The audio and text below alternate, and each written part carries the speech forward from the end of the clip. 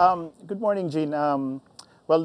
We are right at guidance as far as our net income forecasts are concerned. And as far as Rocket is concerned, we've invested in Rocket for the business synergies primarily, and we're continuing to realize that and wanted to continue to leverage that into our digital pivot. As far as our holdings in Rocket, we made that bet, and it's a long-term bet, and we will continue to be working with Rocket in terms of realizing the core of the investment thesis for that particular investment.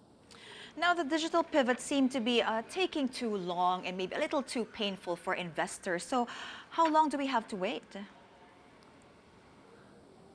Well, let's put this in context. I think you really do enable change when you start taking very, very strong actions to it. So if you remember last quarter we talked, we gave a guidance of a lowered EBITDA and EBIT target, and that's primarily to buy us headroom for our digital pivot.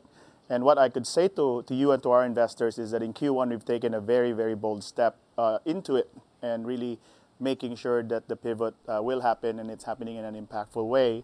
A significant portion of our report in Q1 is this really three-pronged strategy, starting with a significant growth in CapEx for digital infrastructure network, which is growing.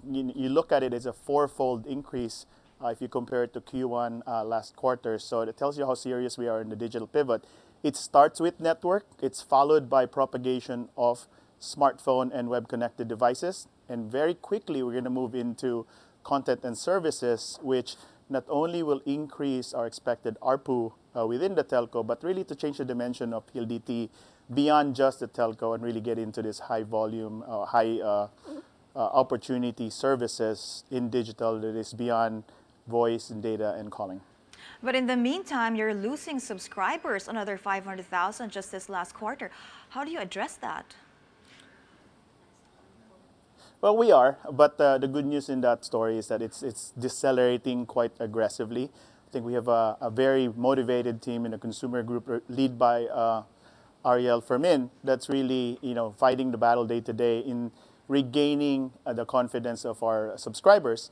And that, again, starts with a very good network, which we think we have already achieved now. And we're not quite happy yet with what we have delivered. And we're continuing to grow.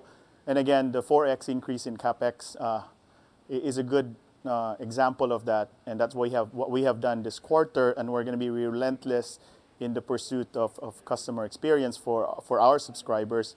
And that's our formula to regaining them, simply giving them better service. And competition is heating up. There's talks of Telenor and San Miguel coming together for a new telco. And so is PLDT still well poised given that it's pouring in a lot of CapEx and yet its profit and revenue is just not matching? Well, I think that the reason why I could tell you that PLDT is well poised and we're very confident and optimistic about this is that we are now willing to pour in the investment to win. And so this investments that we're putting in CapEx is deliberate. We wanted to reduce our profits to invest in our future, and we are.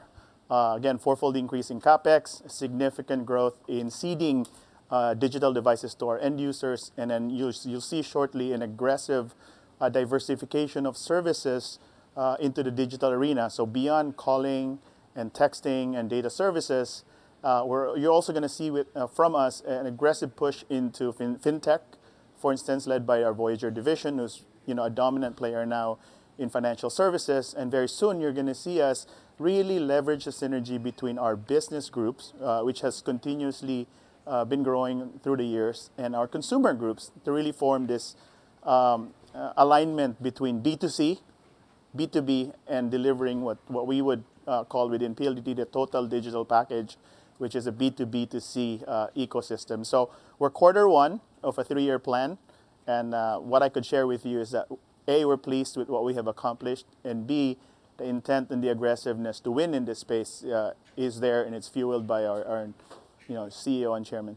But there also seems to be a change in strategy because Manny Pangilinan mentioned that he was willing to talk with San Miguel about the 700 megahertz spectrum. So who's going to make the first move? And is this raising the white flag and questioning them holding that spectrum? It's not raising the white flag at all. it's really focusing to the consumers, right? The 700 megahertz spectrum will allow us to deliver higher density, lower cost internet to the Philippines. And I think it's a common goal of all the players in this industry. And that's the whole idea, and that's the whole reason why we wanted to have talks. It's by no means waving of a white flag, nor even an indication of it. We don't even know who we're competing against yet at this point. But we are one in this goal, right? We wanted lower cost of internet. We needed a spectrum to do that. And we wanted to bring that benefit to the rest of the country. So does that mean you'll be making the first move, approaching San Miguel? If that's what it takes, we would. But certainly that's for our CEO and chairman to call. But again, I want to underscore this. We're going to do those moves under the context of really trying to improve customer experience for subscriber base of PLDT. So we have a bigger stake in this, right? We have subscribers. People with spectrum and no subscribers, should share. All right, thank you very much for joining us, Winston Damarillo from the Bloomberg Manila Bureau.